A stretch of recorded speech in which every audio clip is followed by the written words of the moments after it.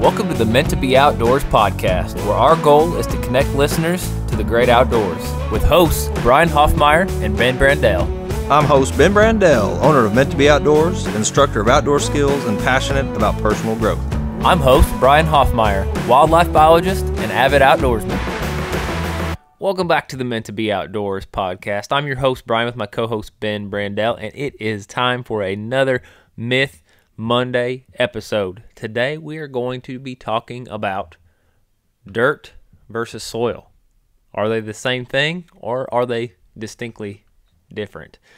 Most of us use those words kind of interchangeably. We've all heard at least somebody use them interchangeably. But we're going to really kind of dive into what each of those things are so that we can use those terms correctly. But before we start, let's give thanks. Brian, I am so thankful for men and women that are more wise than you and I, that have been able to reveal to us information that we may have been blind to all our lives. And so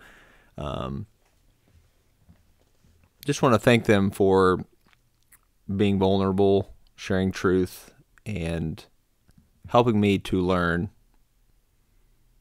who I am. Yeah, I like that. I think today I'm really, as we sit down to do this and some things that you and I are tossing around and working through, I am thankful for goodness and patience, and particularly from the Lord. You know, as I go through life, more and more is revealed to me about what stinks about me, what I'm not good at, what's bad, and I'm thankful that I've been able to go for years and years with some of those things and still not have His wrath completely poured out on me, and just to truly have that picture of love, you know, and I'm so thankful for that goodness, because humans to each other, we're so quick to bring wrath or hate or to just push somebody away, but He doesn't do that to us. He doesn't do that to us. He allows us to go through some hurt, some pain, and some trials, so that He can point us back to Him and the goodness and love that He truly has for us. So I'm thankful for His goodness and His patience today. It's good. So with that being said, I'm also really thankful for soil. Well, I'm thankful for dirt. So what's the difference? What is the difference between dirt and soil? And the real answer is that soil is this combination of living and dead things that brings life. That brings life. It absorbs gases and nasty things from our atmosphere. It makes our world livable. And we have to have it as a part of everyday life because of all the things that come from it that we need. And dirt, really, most people, if you look up the definition, what you're going to find is dirt is misplaced soil. So soil where it's not supposed to be. I like to think and maybe take that just a little step further. And I could be wrong in doing this, but it kind of helps me with the way I see it. But I think it is a piece of misplaced soil, because dirt is not the full combination of soil components. I've used talking about the sense of smell for deer, I've used the analogy of the cheeseburger, how they can smell it in layers. So I'm going to use the cheeseburger again here, talking about soil. So soil is like that. It has integrity. It has form like a cheeseburger. It has all these different layers and components of it. Dirt, I would say, would be if you found a hamburger bun laying on the sidewalk. That's dirt. It is definitely not a cheeseburger. It's definitely not soil. It is just a piece that is not where it should be. Does that make sense? It does, and we use it interchangeably, like you said, but they're not the same thing. And so that's really the clarity we hope to bring today, that, while you're talking, using words like soil, dust, dirt, but we want to bring that truth in, that soil is what allows things to grow. Can anything grow in dirt? No, because it's missing multiple pieces to become soil. Correct. And that, I actually found this out many, many years ago. Worked with a coworker named Lexi Tennyson, and we were in the educational department teaching all kinds of animal information. Lexi Mathewson now. It is Lexi Mathewson. Yes. Sorry, Chris. Sorry, everyone. Sorry to her husband, Chris. See, I was going back to the day when that's when she was. That was my story there. So she's the one that actually brought it to my attention, by poking like, hey, you're wrong. It isn't dirt, it's soil, because dirt is misplaced soil. And from then on, it's opened my eyes, because you'll hear a lot of pastors, you'll hear TV shows. They use the word dirt for where a tree grows out of, right?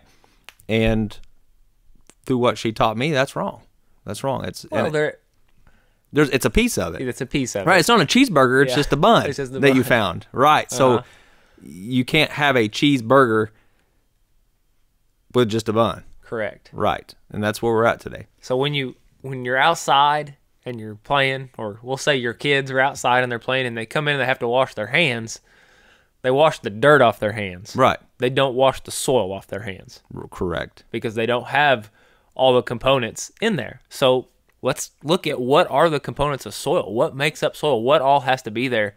And it really comes down to 4 things. There are minerals, there are organisms, both living and dead, and there's water, and there's air. And a combination of all those things together makes soil. So when you come inside, you're not washing off water and air and dead worms or living worms off your hand, right? You're just washing off dirt. It's good. That's hard to say. It's kind of confusing because it still kind of leaves the question, well, what is dirt? Mm-hmm. But soil brings life, and soil is alive.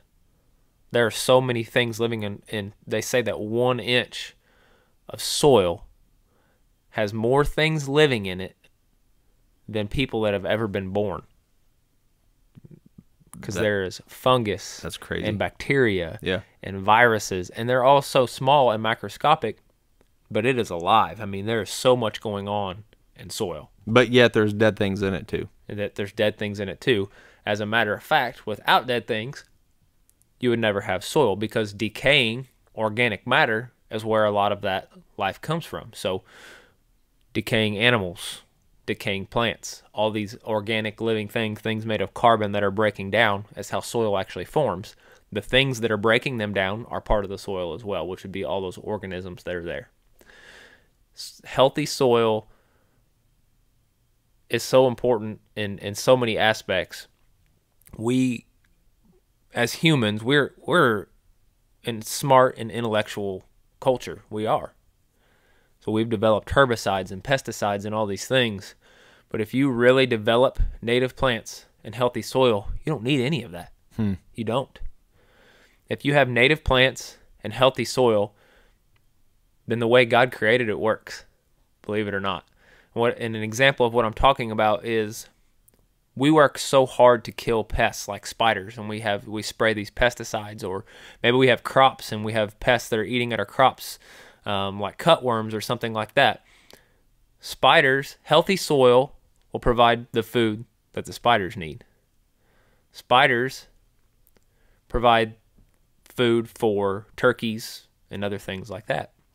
So it really is part of the food web, and we skip, and as humans we're able to adapt and make things that we don't have to, we can kind of get by without having a complete food web. But healthy soil is the beginning of all of that. And you know me, I'm a deer nut. People always want to say, well, how do I give my deer big antlers? What's the first step? And a lot of people are jaw dropped when I say, got to make your soil healthy. Right. How does that lead to healthy antlers? But it does. There's really a progression through, again, that whole food web that leads to deer having big, healthy antlers. It starts in the soil. So is unhealthy soil dirt? Incomplete soil in the wrong place is dirt. Right. But so if, I think I've used this before, but if you found dirt in your belly button, could you grow a plant? Could you? Well, does it have minerals, water, air, living and dead organisms? So then let me ask it this way. So if you remove one, let's say you remove water, is your soil? It won't bring life. It won't bring life. Right. Right. So when we talk about dirt, dirt is only one piece of soil. Right. So unhealthy soil could be. Well, think about let's transition from kind of that next level up from the soil to the plants. Okay, good. There are people that grow dandelion gardens, because dandelion is an edible food. They make salads out of it. They make dyes, perfumes, and other food out of the flowers, jelly, wines. People grow as a crop dandelions. Now, that's a crop. If you take a dandelion and you put it in your flower bed or maybe in your manicured lawn, it's now a weed because it's not where it's supposed to be. So the dandelion in your flower garden would be the dirt, if that makes sense to you. Nope. No, it's getting clear, but here's what I want to go down this road. So, Miracle-Gro. Mm-hmm. I can go to Lowe's, Walmart, and buy Miracle-Gro, and it will help me grow plants. Yeah, I used to rub it on my head. Did it work? Make my hair grow back. It only grows plants. Okay, so it doesn't grow hair. No. Darn it, I was going to try it. So, Miracle-Gro, I thought was all potting soil. When I've heard my mom, when I was a younger kid, say I'm going by potting soil. What I'm realizing is that potting soil is just for pots, because a potted plant has to have water and air, and depending on what soil you put in a pot, it may compact so tight that it can't get air in that soil anymore. That's why Miracle-Gro is great. They've designed it to be lightweight to allow that air and water to get through. Mm-hmm. But you cannot put Miracle-Gro garden soil in a potted plant because of what I just said. Correct. So they have the two different types. Mm-hmm. So when we are talking about soil, we're not talking, or correct me if I'm wrong here, we're not talking about what is just 1 inch below the plant. We're talking this could be 5 feet deep. Right. Right? Because it's required to have different layers. Right. When we're talking about dead and living organic matter, minerals, we have to have rocks. You have to have the minerals in there that's going to allow for oxygen to get into all those things. Mm-hmm. So when I think soil, or even dirt, either one, I'm thinking like a really thin layer. But we're talking here soils. I mean, it could be very deep and very, very wide. Yeah, depending on your geographic location, there's different depths of soil everywhere. Here in the Ozarks where we live, our soil is very shallow. It really is very shallow. But there are many places where maybe you've been on a river and seen a big cut bank, or seen where there's been some construction, and you look at the soil and it has what I call, I'm going to use the word integrity. It has form. It is something. And it is, you can actually look and see the layers. There'll be different depths and different colors. You'll see sand, and you'll see clay, and you'll see rock, and you'll see all these different layers. All those layers together is soil. All of that together is soil. And that's kind of when scientists go and they're looking at a region and they're going to say, well, what kind of soil is here? They're going to take a big swath. They're going to cut down, and they're going to look at all those layers and see what kind of different elements are there. Minerals, clay, rock, all those things to define the kind of soil that is in that geographic region. What do we have? So, interesting fact, every state in the United States actually has a state soil, just like every state has a state tree or flower or bird. And I did not know this. This just came from our research here and diving into soil a little bit further. But we live in Missouri. So Missouri's state soil is called Menfro, M-E-N-F-R-O, Menfro soil, and it is classified by being rich in decaying plant matter, and it has a lot of clay that has washed down from the Missouri and Mississippi rivers. And that's not to say that that's the only soil that we have in our state, but it is the most predominant and most well-known in our state. So they've kind of said that is our state soil, Menfro. And you can go online and you can look that up. It's actually soils for the number 4 teachers.org, soilsforteachers.org, and you can look up whatever state you're in and see your state soil if you're a nerd like me and care to know that. It's good. Yeah, it's good. I thought it was pretty interesting. Yeah, I hadn't known that. I heard that either. While talking about all this, separating soil from dirt, so where you live, you actually have some houses under construction, and as we drive to the office every day, I see these houses. And I see these big piles of, I would have called them dirt in the past. But within the last 3 months of those piles being there, now they're covered in grass. Mm-hmm. So I can identify that is soil that's bound up there. But because it brought life. Because it brought life, right. So I've also seen then on the roads, these trucks that are doing the construction, as they leave, they're actually taking that same soil and they're leaving it all over the road. And some of it was clay, right? Because you can just see those colors. Well, nothing has grown on that road, and that clay is still there. Because it is. So it's dirt. It's dirt. It's dirt. So if you can look out and you see an area that appears to be soil, but there's no life growing from it, we could call that dirt. If it's got life growing from it, then we can understand that it's soil. But it could be unhealthy soil. Could it be? If something is growing from it, can it still be unhealthy? Well, unhealthy soil can still grow plants, can still grow life, but the quality of those plants and the types of plants that are there is going to be very limited. It'd be impacted. Correct. Okay. It changes for sure. That's good. Now, you and I talk a lot about the importance of water. We've had Brendan Freeman, a water engineer, on in the past talking about our water systems and how we protect them. And I think we've even said, without water, we'd have no life. And we're making that same statement here today about soil. And we weren't leaving out soil when we said that. I think God has made such a beautiful system here on earth that we have to have all these things for life. And you remove one of these core things, we don't have life. We've mentioned that soil has water in it, but soil is so important for the quality of our water, because soil absorbs our water, preventing runoff, erosion, picking up pollution. It's going to hold our water for us. It's going to release that water for us when we need it, release it to plants when they need it. It actually alters the water, can change it, filter it, purify it, clean it as it goes through all these systems, adding and removing nutrients as it needs to be. I don't want to imagine what our water would be like without soil. I kind of wonder, it's just speculation, I kind of wonder if we would even have water without soil. Yeah, that's great. I can only turn back to creation account, and in the creation account, water covered the was earth the very first thing. Right. Yeah, you had water before the creation of everything else. But what was under it? That's a great question. I don't know. More water. Yeah, water on water on water on water. But with all that, we get into hydroponics, which isn't this talk today, but people can grow with having somewhat of the right elements inside that water. I question how healthy that is, but that's for another time. But for me, the separation of dirt and soil is only important just because they are different and we do use them interchangeably. Right. And that's helped me even in my walk just daily of what am I saying, how am I saying it, and is it even truth? Right. And so that's why personally, I wanted to share this one with you.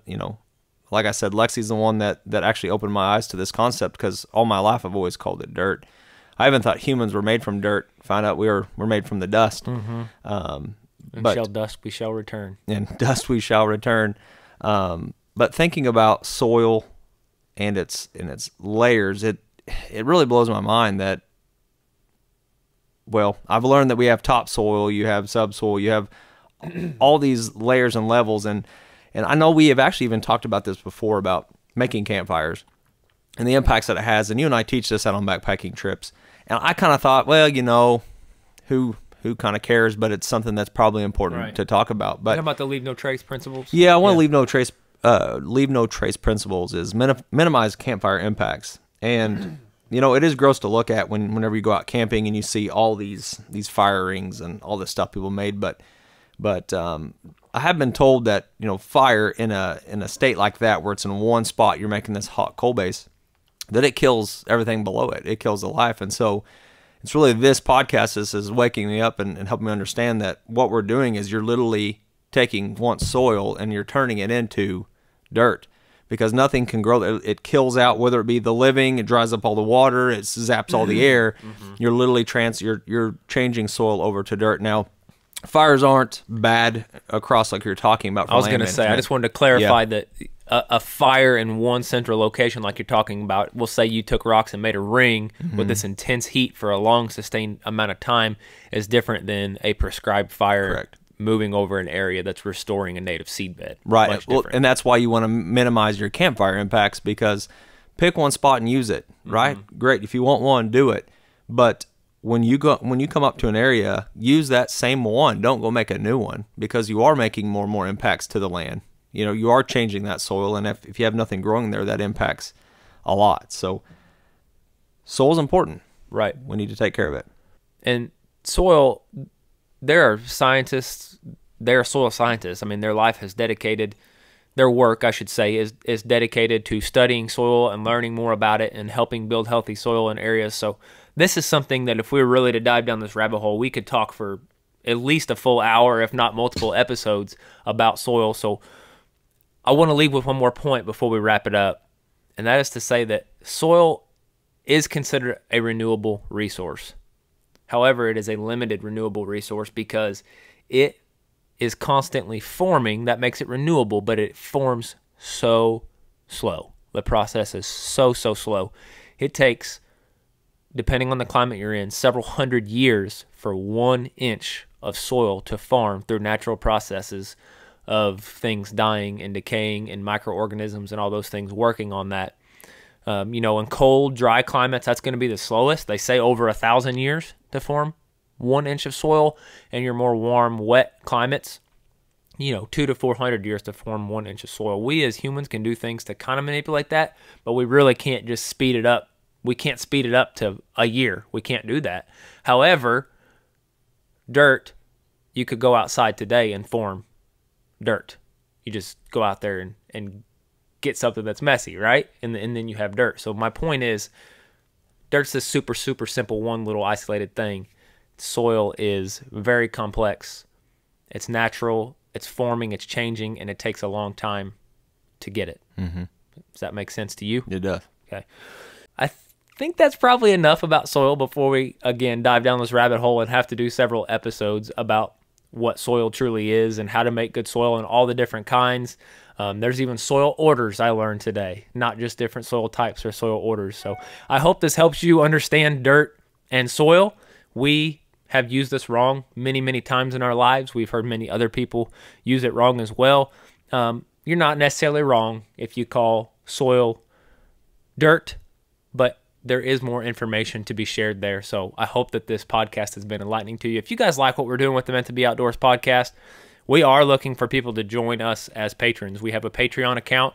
Any of our link trees on our social media accounts, you can click on that, and one of the options will be to go to Patreon. If you even become one of the $25 members, we'll even send you one of our Meant to Be Outdoors hats. So if you're really a fan of the podcast and want to rep one of our hats for us, become that top class on the membership there, and we'll ship one of our hats to you. We would greatly appreciate your support. Whatever platform you're listening on, hit the automatic download and subscribe button. And definitely leave us a review. We want to hear how we're doing. It helps other people know about the podcast and learn about it as well. It helps us move up those ranking charts so more people can find us. We are so thankful that you took your time to listen to the Meant to Be Outdoors podcast today. We hope that between now and the next episode, you find time to get outdoors. Thank you for listening to the Meant to Be Outdoors podcast, hosted by Brian Hoffmeyer and Ben Brandell. Please help us by subscribing. Also, follow along on TikTok, Instagram, and Facebook.